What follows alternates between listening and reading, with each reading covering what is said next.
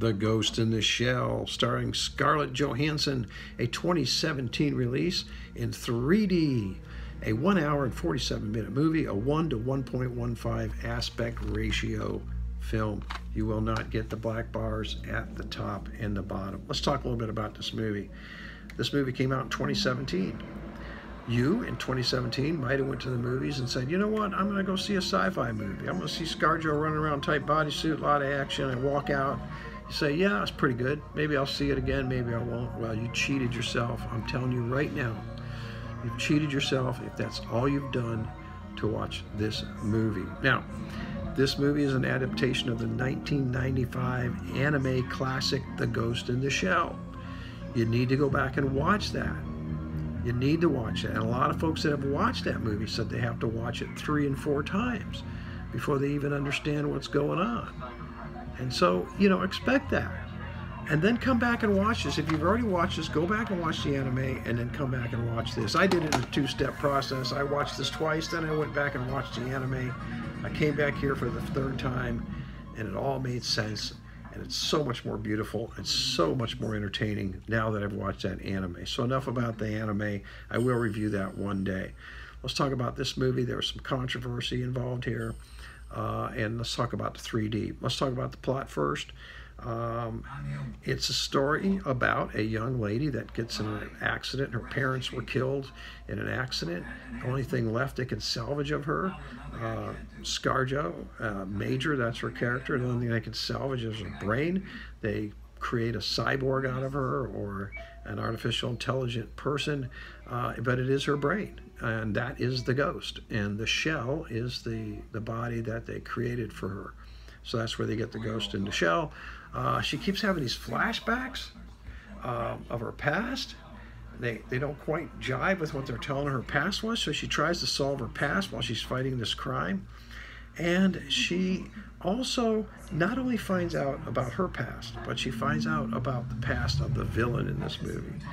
And that's where things really get emotional.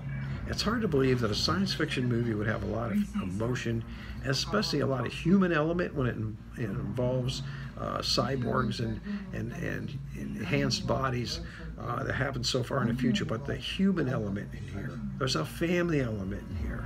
It's absolutely heartwarming, fantastic. I'm telling you, you cheated yourself if you didn't watch that anime. All right, so let's talk about now. We'll talk about ScarJo. She knocked it out of the park. There could not have been a better actress to play her. She plays Major to the T. I can't imagine anybody that would have played a better part than her, played it better than her. Now, that's part of the controversy. Part of the controversy is she wasn't an Asian actress. Well, they went over to Japan when this came out. They interviewed some folks there, and they said, hey, she didn't have to be Japanese. She did a great part. It's a great movie, and she did a great part. And when you go and you watch the anime, there are some Japanese actors and actresses, and there are some that aren't. So it, you know, the controversy, it really knocked the movie down, and I think it got a lot of criticism because of that it didn't deserve. Okay, that's my take on that. Let's talk about the 3D. The 3D is absolutely incredible. It's amazing. It's amazing. The depth is absolutely nuts. The pop-outs, the stick-outs, you got guns sticking out, you got things popping out making you jump. Whoever did the post-conversion on this really just knocked it out of the park. It's absolutely, absolutely incredible. It'll suck you in. I want to say this about 3D. If you're watching this in front of a projector, I don't know if this works with the TV too, but if you're off to the side, get to the center of the screen, get under that projector. It makes a world of difference. Things are really coming into the room at that point. Okay, so I want to say that about 3D. I want to say this. I'm going to give this movie, Ghost in the Shell, I'm going to give the movie itself 5.0, and the 3D 5.0 was done so well, so well. Pick this up, you won't be disappointed.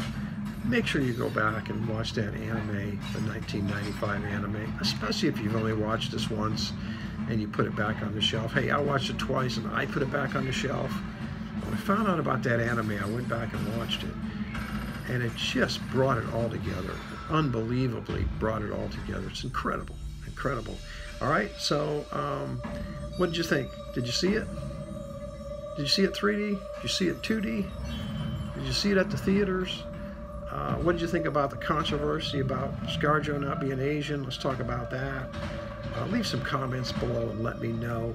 Hit that like and subscribe button. It really helps me out, and I'm going to have some more awesome reviews coming up. So do that, please. And you know what? Stay safe in these times, and have a good night. And as always, God bless.